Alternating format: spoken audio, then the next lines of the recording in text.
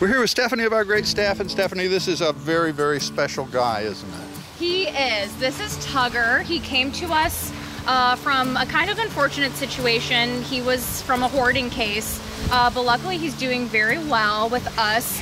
He is deaf, which does pose a little bit of a challenge for training. However, a lot of people have time right now on their hands, so this would be a great opportunity to get some training sessions in with this guy. Our staff has already been working with him and they say he's made a lot of progress.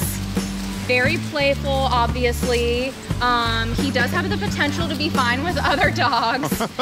He just hasn't found his perfect play group yet.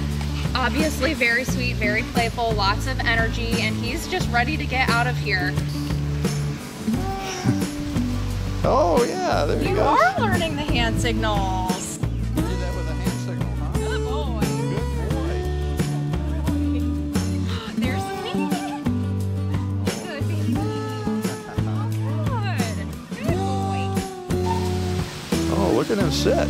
Oh, good boy. Yeah, huh? Good boy. Oh, what a handsome dog. He always waits to use the bathroom. He's very house trained, very sweet. Look at those ears. I know. Radar ears. His face is so silly. It's his best feature. And you know what?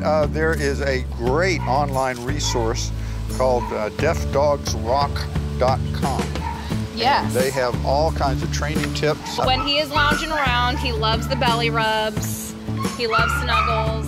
And like you said, just such a cute face, such an amazing cute face. Yeah. He has blue eyes, doesn't he? He does. I see blue eyes. Yeah. Look at there and showing us. Please come see him. This is Tugger. He's at the Nassau Humane Society. He's a special guy.